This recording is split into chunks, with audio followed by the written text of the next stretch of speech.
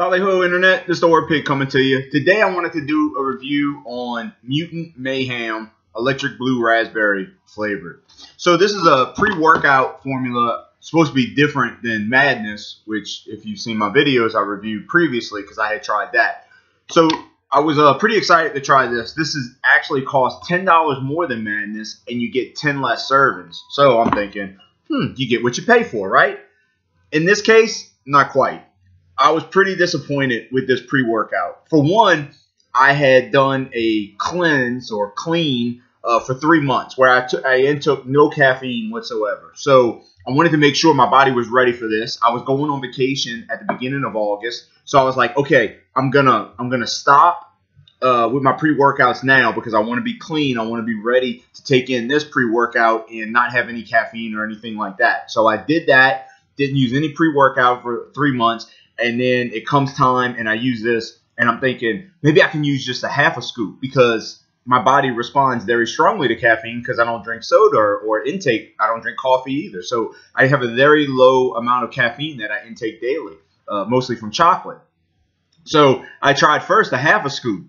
I didn't feel anything. So I was like, oh, okay, well, let me try a whole scoop. So I did the whole scoop. I didn't feel anything. It didn't give me any more concentration in the gym. I certainly didn't get the jitters, which I like stimulant pre-workouts, right? I like the ones with caffeine. You have stimulant free, which basically means no caffeine. I like the ones with stimulants. This is supposed to be a stimulant. I didn't feel any jitters or anything like that. No extra energy, no increased strength.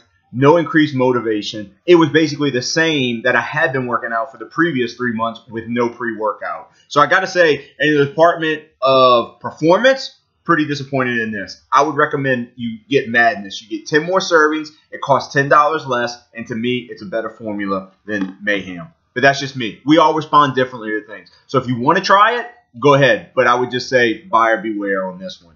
As far as mixability, I forgot to do that for the BCAAs because the BCAAs that I tried from Mutant have a very poor mixability. When I would finish drinking all of my drink, all my water mixed with the BCAAs, I would have little granules at the bottom. And it didn't matter how much I shook or how much I stirred or anything, I could never get those to dissolve, and they would always sink to the bottom. They're almost like little bitty lead weights like you would put on a fishing line to have your lure sink.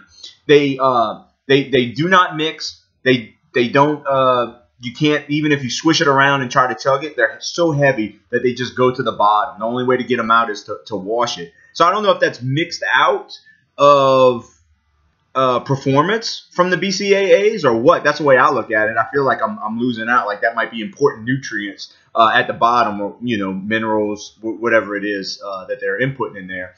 So but that's the BCAAs. With this, I would say very good mixability. So the Mayhem, I had no problem mixing it up. You know, there's a little bit left at the bottom, but you just swish around that last mouthful before you chug it, and you're going to get it all. So it has good mixability. It has good flavor. I had previously done a pre-workout, Muscle Tech. That was Electric Blue Raspberry, right? Pretty much the same taste. I mean, if you like the tart blue raspberry, I do.